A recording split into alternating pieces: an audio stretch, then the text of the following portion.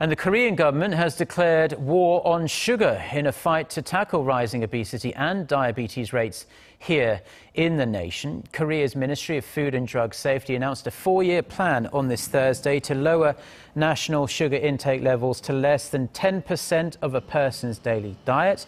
On average, that works out to about 17 sugar cubes a day. Studies have shown that people who consume more than that are 66% more likely to have high blood pressure and 41% more likely to get diabetes.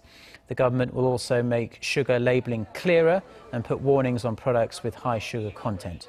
The information will start appearing on cereals and products containing chocolate, cocoa by next year.